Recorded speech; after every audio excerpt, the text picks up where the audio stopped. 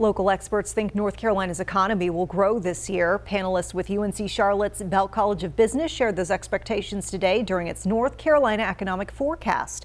Economists think the state's GDP will increase 1.6% this year over last, and 12 of the state's 15 economic sectors will grow their outputs, with agriculture possibly seeing the strongest growth.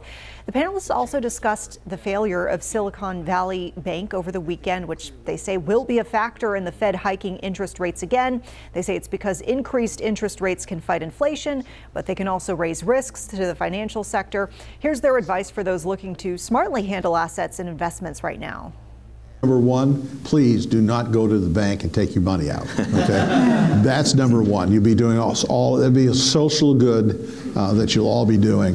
But the second thing I think, and again, as Jeff said, everything is personal based on where you are in your life. But I think there's one thing for folks that are aging and starting to thinking about retirement. Historically, we tend to be more fixed instruments, but I think going forward in the next 10 to 20 years, and because we're going to live longer, I think that we have to have a little bit riskier portfolios going forward. I think the Panelists say the Silicon Valley Bank collapse is an isolated problem, and they wouldn't expect to see other banking failures this year.